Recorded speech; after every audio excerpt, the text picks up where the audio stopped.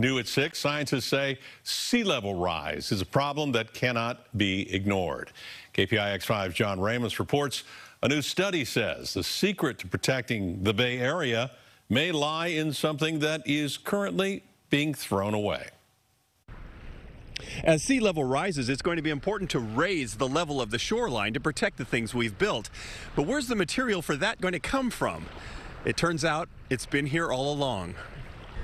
San Francisco will spend billions of dollars over the next 30 years to build up a few miles of seawall along the Embarcadero to protect it from rising seas.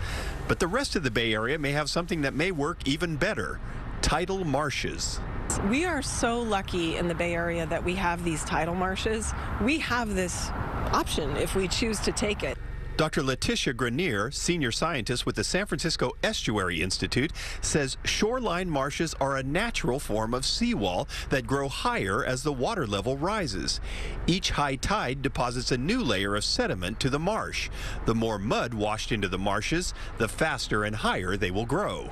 These wetlands can actually grow vertically to keep up with the water as long as they have enough mud to do that.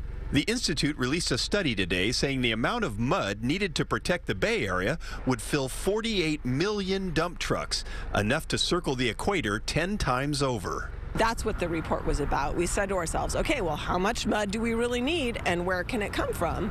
And the great news is we actually have enough mud. They recommend that sediment already being dredged from the bay every day be used for this purpose. Right now, the Army Corps of Engineers pays to have the mud hauled far away and dumped. But David Lewis with the conservation group Save the Bay says the challenge will be to convince the government to pay a little more to use the mud as a valuable resource instead of just throwing it away.